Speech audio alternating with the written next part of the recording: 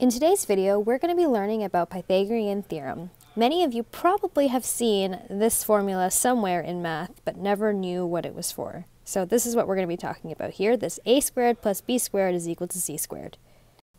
So Pythagorean Theorem, or sometimes often heard as Pythagoras' theorem, is named after a Greek mathematician, and he derived or came up with the formula to help us determine the length of the sides of a right-angled triangle. So here we have a picture of a right-angled triangle, and remember, right-angled means that it has to have this symbol here that's showing that it's a right angle, and remember that right angles have a measure of 90 degrees.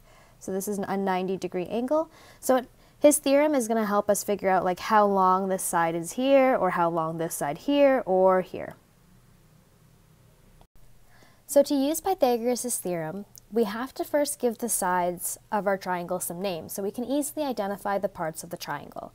So the sides of the triangle that are right next to this right angle are called legs.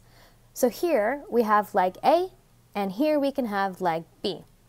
However, when we're deciding which leg is A and which leg is B, it doesn't really matter.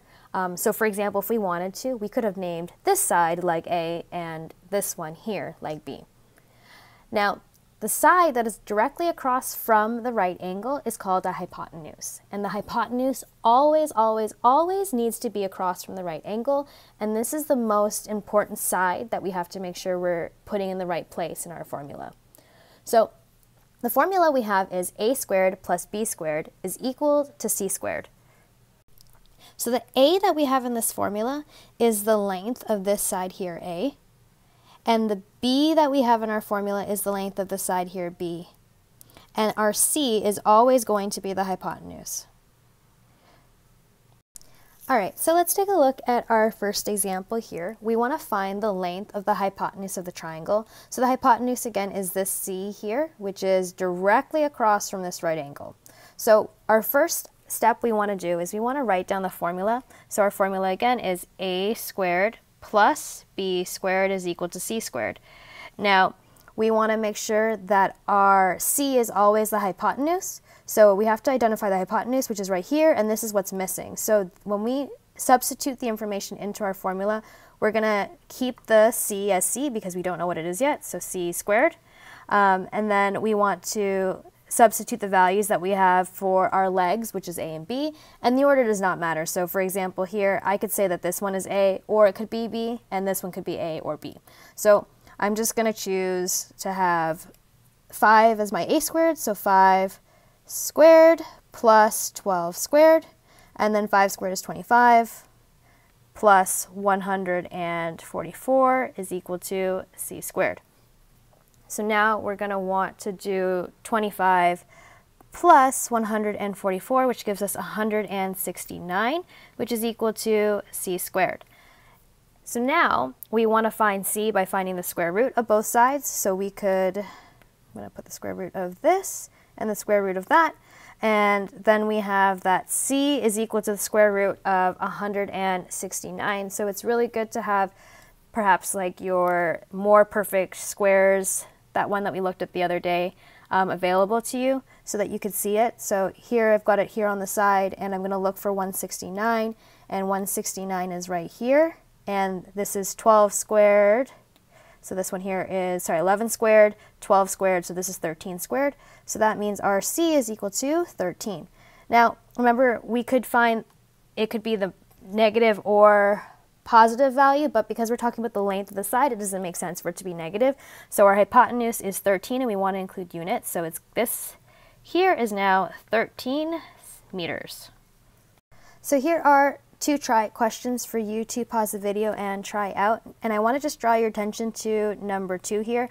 Yes, we have fractions. We have 2 over 5 and 3 over 10. But if we wanted to square those numbers, so for example, if we did 2 over 5 squared, you should know that this is 2 over 5 times 2 over 5, which is 4 over 25. All right, so taking a look at example 2, what we want to do here is find the length of a leg. So if we look at this triangle, we see here that this is a side that we don't know, and it's a side that's next to this right angle. And we know this leg here, and this side here is directly across from that right angle, so this is the hypotenuse. So first step is to write our formula, so a squared plus b squared is equal to c squared, and I always substitute my hypotenuse first so that I put it in the right place. So my hypotenuse is 2.9, so I've got instead of c, I'll substitute that for 2.9, and that's going to be squared. And then I'll leave a as a, so a squared and plus b squared, which is 2.1, so 2.1 squared. So now I'm just going to figure out what those squares are. So a squared plus 2.1 squared. So if I look at my chart here, this is going from 11 all the way down to 20. So 21 squared is 441. So 2.1 squared is going to be 4.41. So plus 4.41 is equal to 2.9. So if I look at my chart again, this one would be here, this one would be 30. So 2.9 would be 841, so 8.41.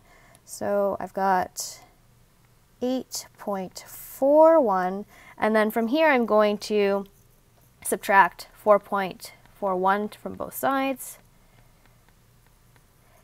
and I get a squared is equal to 4, so I'll find the square root of both sides, and I get that a is equal to 2.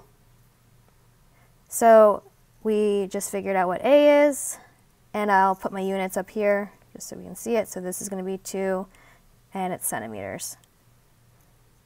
And just something to note when you're doing these problems, the hypotenuse, so the side directly across from that right angle, always has to be the longest side. So for example, if we got this A and we found out that it was, for example, 4 centimeters, we know we would have done something wrong because this always has to be the longest side.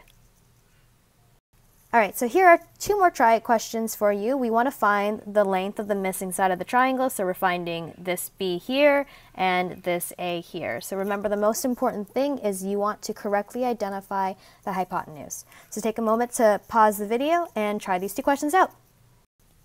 In our third example, we're going to be looking at finding the missing length when we're looking at a 3D shape.